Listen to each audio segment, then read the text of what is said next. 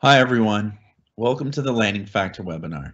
My name is Joel and I'm a Senior Weight and Balance Analyst here at APG, and I have been with the company for about 5 years now. Today I'm going to be discussing the different landing factors which the FAA and EASA require to be calculated. I brought on a couple colleagues that will help answer any questions as I'm going through the presentation. Please use the Q&A section located on the right-hand side of your screen to ask these questions. What FAA and EOS regulations define these landing factor requirements? You can find the landing factor requirements in FAA Regulation 135.385 Bravo and EASA CAT.POL.A.230 for dry and CAT.POL.A.235 for wet contaminated. The FAA says no person operating a turbine engine powered large transport category airplane may take off that airplane unless its weight on arrival, allowing for normal consumption of fuel and oil in flight, in accordance with the landing distance in the airplane flight manual for the elevation of the destination airport and the wind conditions expected there at the time of landing, would allow a full stop landing at the intended destination airport within 60% of the effective length of each runway described below, from a point 50 feet above the intersection of the obstruction clearance plane and the runway. So how do you calculate the 60% factor that both regulations require? Let's say you have a landing distance available, LDA, of 5,000 feet. If this is the case, then you must be able to stop your aircraft in 3,000 feet. Now there are two ways to apply this rule. The first is to apply the landing factor to the LDA, 5,000 feet times 0.6, and choose a landing weight that results in an unfactored landing distance less than 3,000 feet. The second option is to choose a landing weight and factor the landing distance and compare this to the unfactored LDA. In the second option, this is done either by dividing the unfactored landing distance required, derived by the AFM, by 0.6, or often pilots will multiply this value by 1.67 for simplicity, since 1 divided by 0.6 equals 1.66 repeating, which rounds to 1.67. In the first case, you follow the AFM and come up with an unfactored landing distance needed of 2,250 feet. This is less than the 3,000 foot factored LDA, so we know we are safe to land. Alternatively, you can either compute 2,250 divided by 0.6, which equals 3,750 feet, or 2,250 times 1.67, which equals 3,758.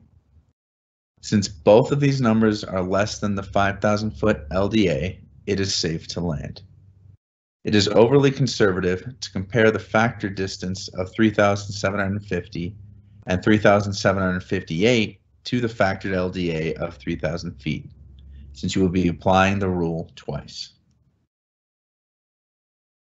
When calculating an 80% factor, which is defined in FAA 135.385 Foxtrot 2 and CAT.POL.A.255, you will do the same calculations as a 60%, except using 0.8 instead of 0.6. If your LDA is again 5,000 feet, then you must be able to stop your aircraft in 4,000 feet. 5,000 times 0.8 equals 4,000 feet. If the required unfactored landing distance from the AFM is 2,250 feet, you can either divide this value by 0.8 or multiply it by 1.25, since 1 divided by 0.8 equals 1.25. Both result in a required field length of 2,812.5 feet. Eligible on-demand operators can use the 80% factor. The unfactored landing distance, which is used by Part 91 operators, is the direct computation from the AFM without a landing factor applied.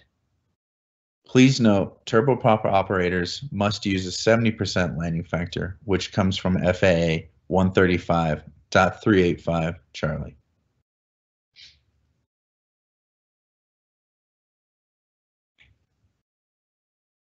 So what does the FAA say about a wet runway? The answer for this depends on whether you are talking about wet for dispatch or en route wet assessment. When planning to dispatch to a wet runway, FAA 135.385 states, no person may take off a turbojet airplane when the appropriate weather reports or forecasts, or any combination of them, indicate that the runways at the destination airport may be wet or slippery at the estimated time of arrival, unless the effective runway length at the destination airport is at least 115% of the runway length required under paragraph B of this section. This means you must take your calculated 60% landing factor and multiply it by 1.15. In the previous example, we calculated a 2,250 foot landing distance and 3,758 foot factored landing distance, 2,250 times 1.67. So for the dispatch distance, we will take the 3,758 foot distance, multiply it by 1.15, so 3,758 times 1.5, which gives you 4,321.125 feet.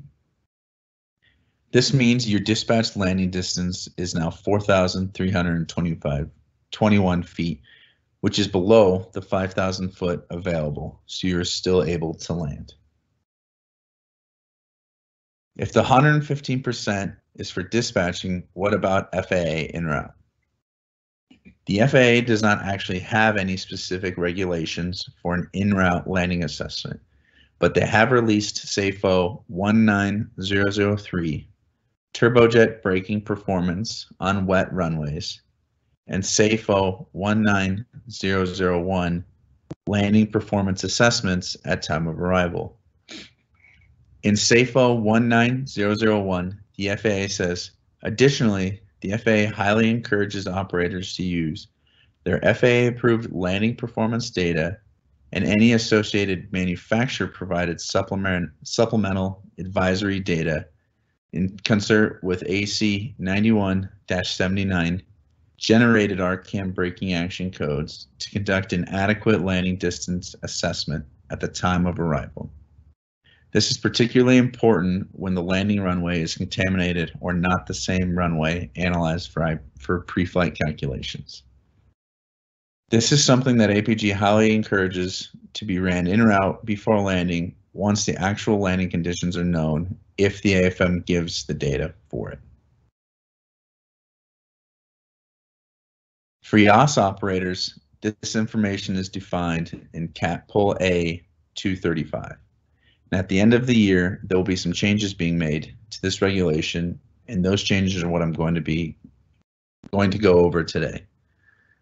The regulation has basically been rewritten, and the effect is very minimal on contaminated runway calculations, but significant to wet runways.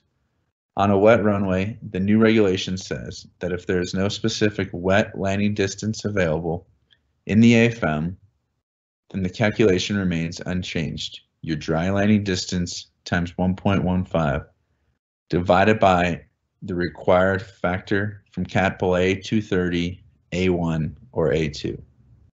If there is a specific wet landing distance data available in the AFM, smooth or grooved, then multiple calculations must be performed, and the longest of these calculations must be used as the required landing distance. So your dry landing distance divided by a required factor from CAT.POL.A.230, A1, or A2, and your wet AFM distance. APG has created a couple diagrams to help show these changes. The calculation of the wet AFM landing distance does not include a required factor from CAT.POL.A.230, nor a 15% safety factor. With this in mind, please note that APG will be evaluating any wet landing data provided in an AFM, and if the data provided is strictly the dry data increased by 15%, APG will not treat this data as specific wet landing data and instead APG will act like no wet data is available from the AFM. On a contaminated runway, the material has not changed from the previous version. Multiple calculations must be performed, and the longest of these calculations must be used as the required landing distance. Your required wet landing distance, as calculated in the previous section, contaminated landing distance times 1.15. The calculation of the contaminated landing distance does not include a required factor from CAT.POL.A.230, only the increased safety factor of 1.15. Here's another depiction of how the EASA contams are calculated. It shows that the 60, 70, and 80% factors are not directly applied to the distances. APG is checking if the contam data includes the 15% safety factor, and if so, is this longer than the wet dispatch data? The other change is there is a new regulation, which is CAT.POL.A.230. This new regulation reiterates the need for an operator to reevaluate their landing performance prior to landing, and that a minimum of a 15% safety factor should be included in all calculations. After reading the new regulation, it indicates to APG that for the calculation of the landing distance at time of arrival, supplemental information outside of the AFM, such as from an operations manual or other qualified source, should be used when available. This is often the case when the landing distance in the AFM assumes no slope and ISO temperature, but the operating manual or other source from the manufacturer includes landing data that does not account for slope and temperature. How will APG be accounting for these changes? Changes for dry calculations will be limited to evaluating source of landing distance data and what corrections may or may not currently be applied. APG does generally account for all corrections provided in the AFM, but we will need to look at any custom data files that may have these corrections omitted and reintroduce them if they are for EASA operators. For wet and contaminated runway calculations, APG currently has an EASA ops calculation method that can be turned on a per tail basis for the calculation based on CAT.POL.A.235 regulations, so that our operators will not need to perform multiple calculations for each analysis. As these regulations have changed, the calculation method will need to be updated accordingly.